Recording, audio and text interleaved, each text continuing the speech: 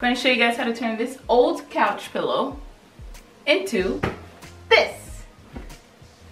Hi guys, welcome back to my channel. So today we are making a spooky Halloween throw pillow. I got the know-how from Melanie Ham. I got this idea from her channel, but I picked up some spooky Halloween type fabric from Joann's Fabric. And you see that little skull head there with the witch hat? Yeah, that's kind of creepy. I'm really not into skull heads, y'all. Like, I'm a big scaredy cat. But this was so cute that I had to get some. So, I got some of this, and hopefully it's enough to make the pillow because I actually didn't measure anything. I didn't. Like, I wish that I did, but I know that I have to get better at that, but I'm not a person that measures things. Like, I guesstimate and then I create. Let's get started, guys. All right, so here are the tools that you will need.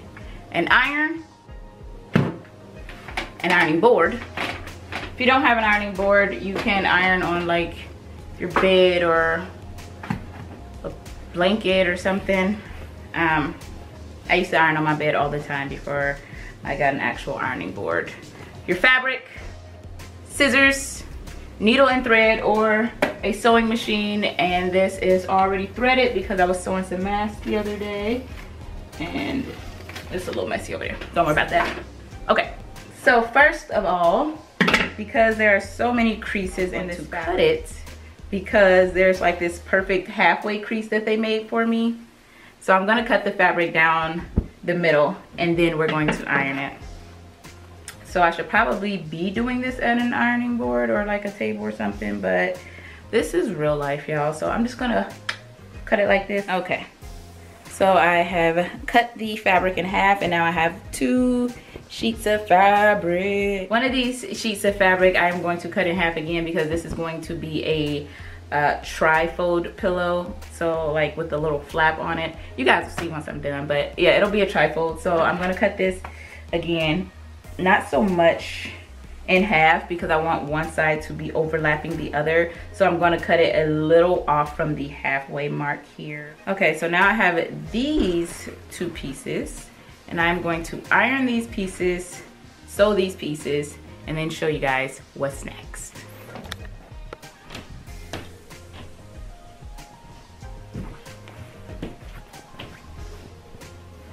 Okay, so we are going to get most of the creases out of this pillow. It's already a pillow in my mind. Get most of the creases out of this fabric here. I'm leaving this white part on. I know I should cut it off, but I'm leaving it on just to make extra room for sewing. Because like I said, I'm a professional, so I need all that mistake room. Okay. So this iron. Okay. Now what I'm going to do is flip this over. And I am going to like roll this down a bit and iron that. This is going to be so that the edges are smooth on the pillow part. I'm sewing, so I'm ironing that part down.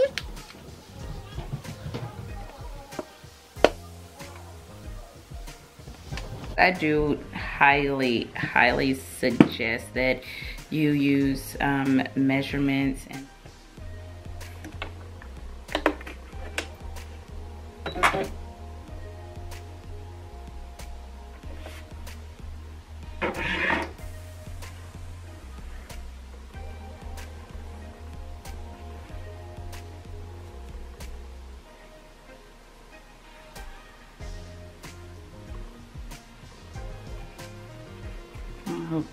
I hope this is right.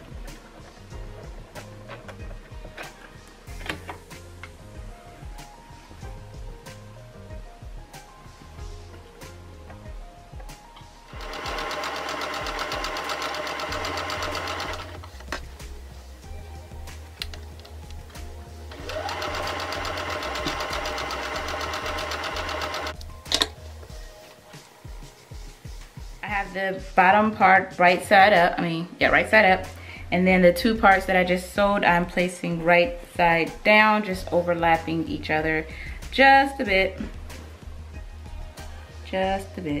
Now this isn't to say that, let me scoot this down.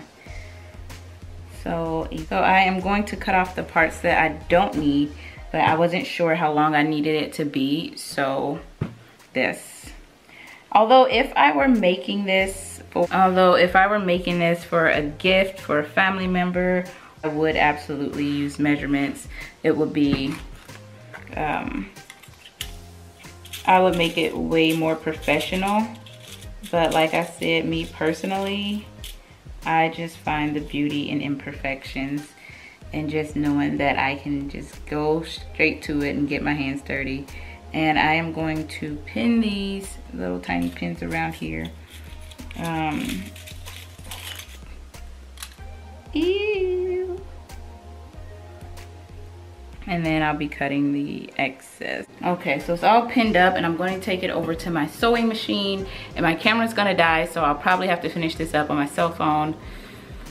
We'll see, guys. So now we're just going to cut off the edges of these corners. Just snip, snip, snip like that, so that they're a little more, they're a little straighter and pointier when we turn it inside out. Just snip the edge of all those. Okay. And I'm gonna take this pillowcase, turn it inside out, poke at the edges. See that? You wanna really get that edge out there. Okay, so at this point, what you can do is, what can you do? What was I gonna say? I don't remember. But we're gonna get the pillow to put inside of here and see how that goes. So I got this big pillow and it's pretty old, and I'm just going to put that inside of this pillowcase. So here we go, a nice little Halloween pillowcase. The trifold back and the front.